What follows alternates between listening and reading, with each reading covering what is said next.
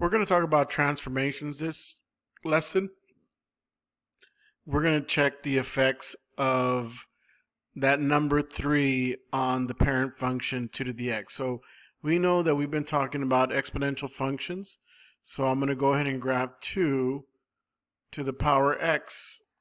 And you notice it is an exponential growth model.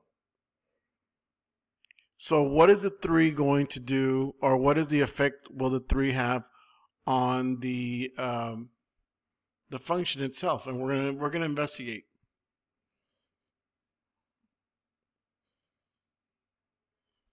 So we're gonna go ahead and type in the new function. So we have 3 times 2 to the power x.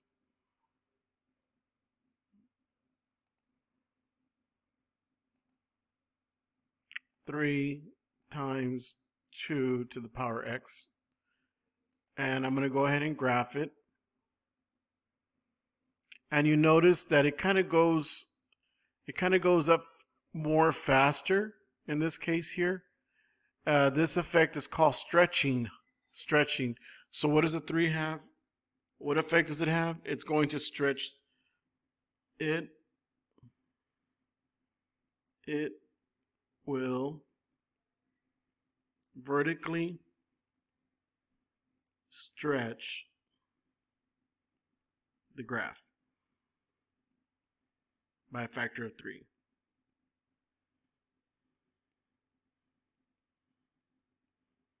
Okay. Now we're going to see what that 1/3, 1 divided by 3, and what its effect it's going to have on the parent function. So I'm not going to say 3. What I'm going to say is 1/3. And I'm going to ignore the negative for right now. And we're going to see what effect that 1/3 does to the parent function. And I want you to think about what's happening.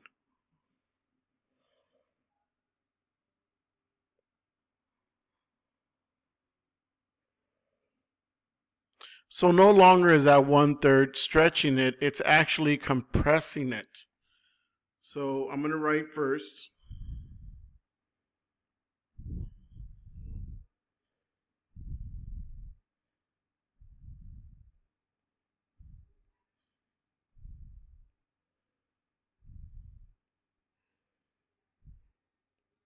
So 1/3 will compress the parent function.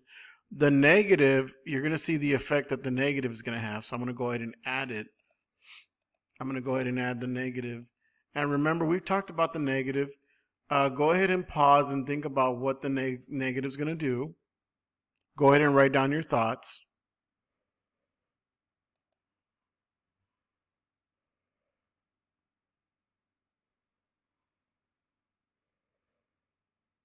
As you can see, the negative will reflect the parent function over the x-axis.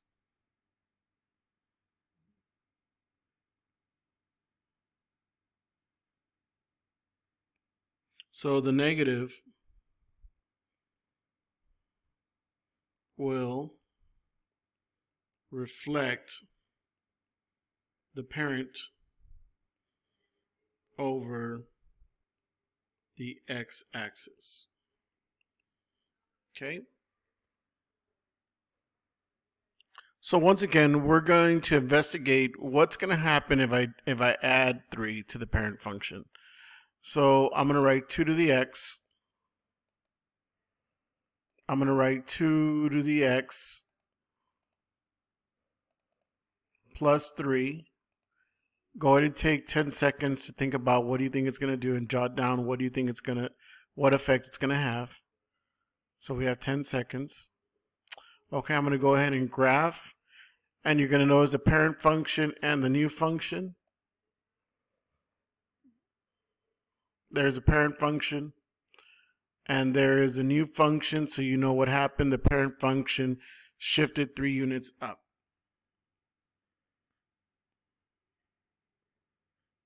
The parent function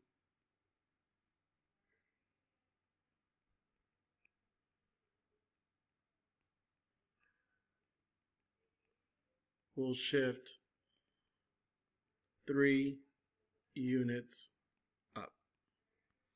Okay, so let's go ahead and figure out what's going to happen if you have 2 to the x minus 2. So let's go ahead and graph that.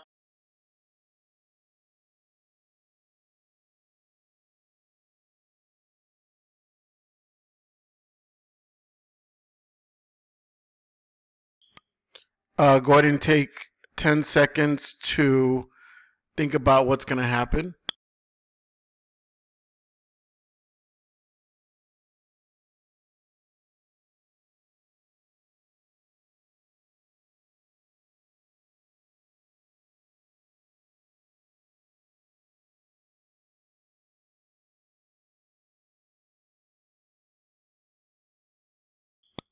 In this case, the parent function will shift 2 units down.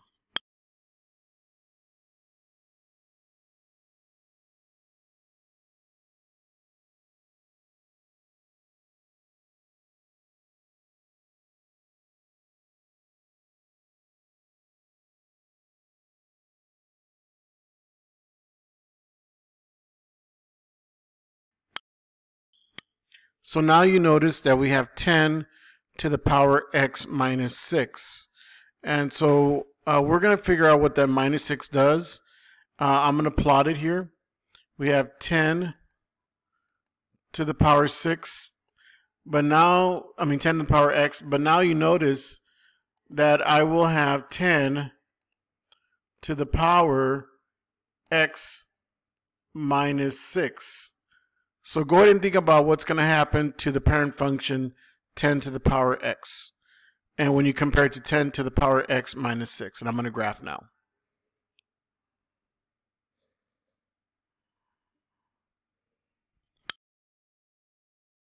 Okay, you notice that the parent function will shift to the right.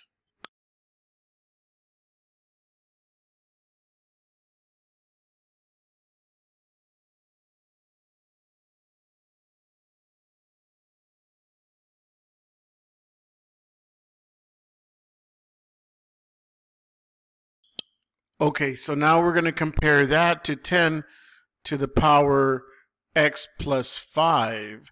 And I'm going to go ahead and type it here. So we have 10 to the power x, and then we have 10 to the power x plus 5.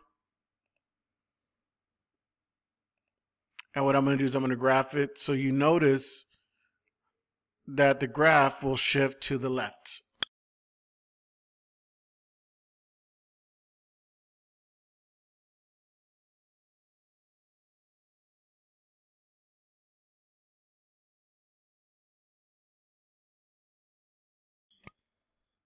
Okay, so we know that when it's in the parentheses and it's minus, we know it's going to shift to the right.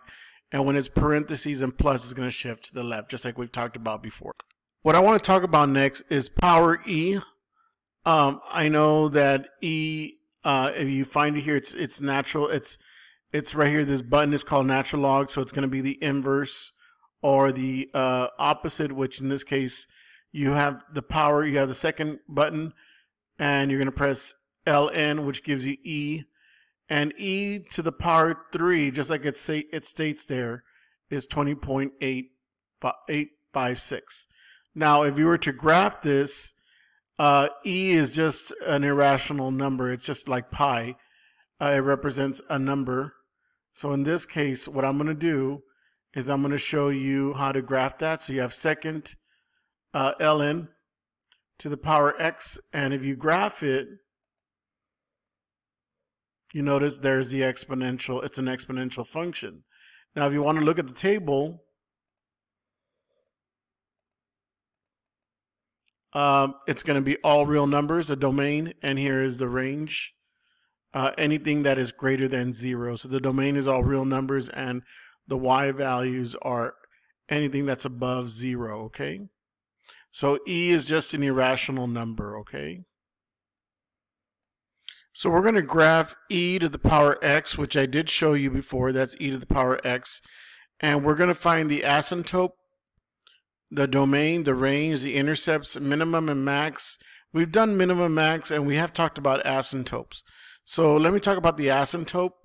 The asymptote is actually right here. It will never cross the x-axis. So the asymptote is y equals 0. The domain, and we've talked about domain before, is going to be all reals, since we're going from negative infinity to positive infinity. The domain is all reals. The range are y values that are greater than 0, since it doesn't go below 0. It's asking for the intercept. Here is it when x is 0. When x is 0, this is the intercept. Actually, it's the y-intercept. So the y-intercept is 0, 1. 0, 1. And then if you want to find the max and the min, we have to compare, just like we've done before. We compare when x is at -4, and we have to compare when x is at 1.5, right?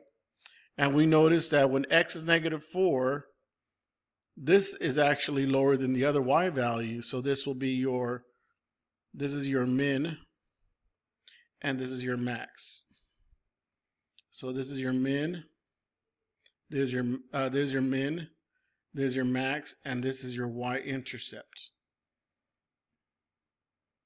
So let me go ahead and erase this. This is actually the y-intercept. The y-intercept, and this right here is a horizontal asymptote. The domain is all real numbers, and the range is y is greater than 0.